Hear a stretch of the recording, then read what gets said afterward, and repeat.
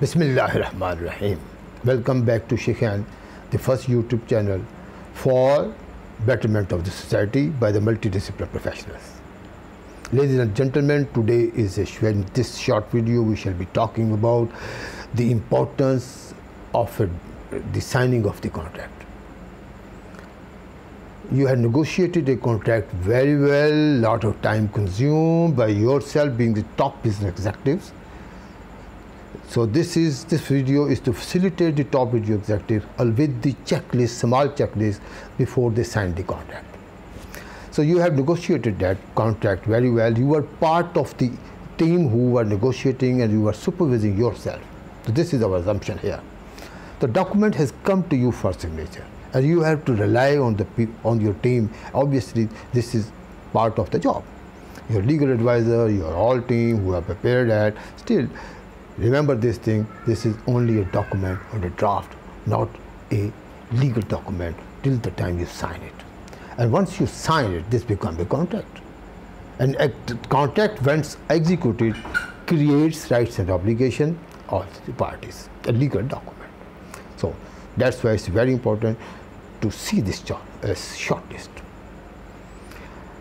Place must be clear, your place or the place of the other parties. You must know that. Ask this question to the team. Why place? Date and the party should be well defined. They have parties, their authority letters, they are duly authorized by their board of directors, and their board of directors resolution should be part of, or should be also detailed in the parties duly authorized by board of directors resolution, so and so. Preamble that must clearly reflect the true intention of the parties as far as this particular contract document is concerned, right? And condition precedent, if any, if there is any condition precedent subject to, that should also be part and very clearly worded. This is the clause relating to the condition precedent. Then obviously consideration, how to pay, how much to pay and against what documents should be clearly spelled out.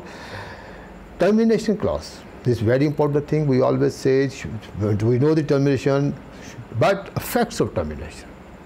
Termination and effects of termination. What will be the effects of the termination?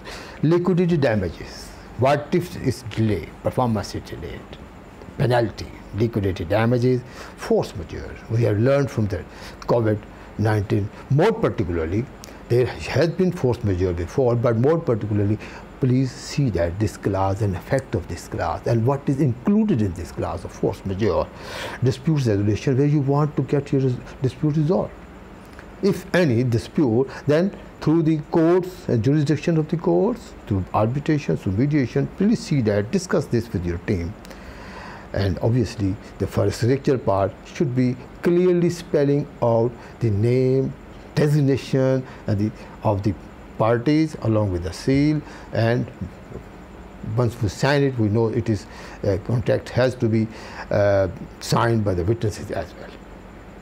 This is very brief short list for you, ladies and gentlemen, for you the busy executives, and keep on watching our next videos and subscribe our channel if you are not already. Thank you for being with us.